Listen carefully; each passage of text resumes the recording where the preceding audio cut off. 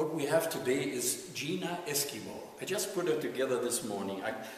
This outfit, this Eskimo outfit was sewn, designed of course, and sewn by Betty Jo. And I want to tell you something.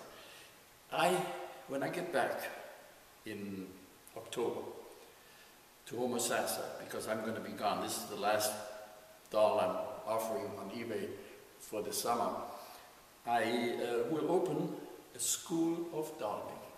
But not just a school of doll making, it's Betty Jo Naber School of Doll Making.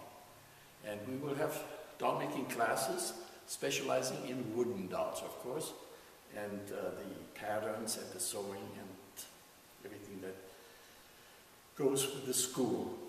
I will have several different teachers. I'm not into sewing, but my strength is more the wooden parts, the staining, the sanding, the finishing of the eyes, the hair.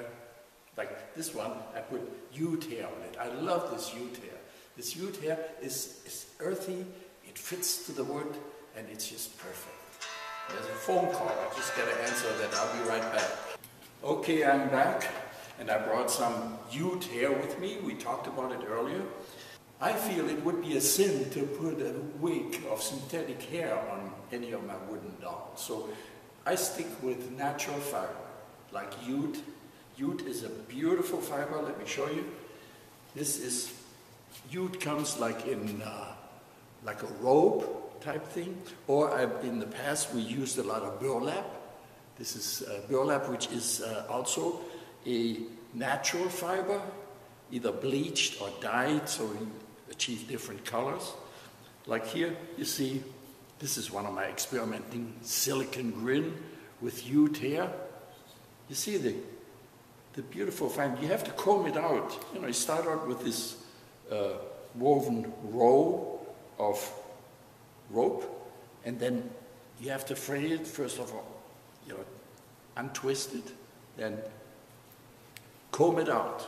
It's a little bit of work, but then you end up with something natural that fits to the wooden style of the dolls. Now here is Gina. I highly recommend her. It's a beautiful outfit.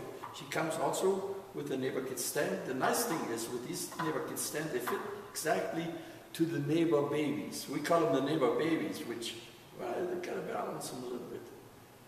We call them the neighbor babies. The bigger one, the neighbor kids, they don't fit on this stand. So this is Gina. Beautiful outfit. Take a look. Ute hair, the little mucklucks, and yeah, it's a great Eskimo outfit by Betty Jo. Natural fiber. I'll see you this fall, and I hope you have a nice summer. If you want to come down to the convention, it'll be in March 2015. See you then.